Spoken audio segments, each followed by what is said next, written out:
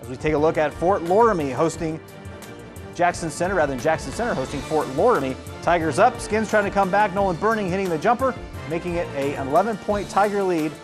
Under 2 minutes left in the third.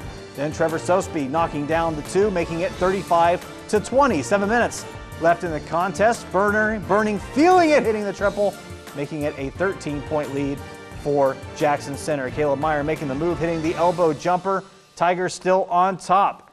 Counting it down, under 6 to go. Burning again from downtown, nailing another three, making it a 10-point lead. Carson Regula driving to the lane and missing, but Aiden Reichert is there to clean it up and get the putback, pushing the lead to 42-28 with under 2 to go. And Jackson Center picking up the win tonight, 49-35 over Fort Loramie. Jace Mullenauer with 14 points. Aiden Reichert with 12 points. Jackson Center improving to 10-3 overall. Caleb Meyer with 12 points. Elsewhere,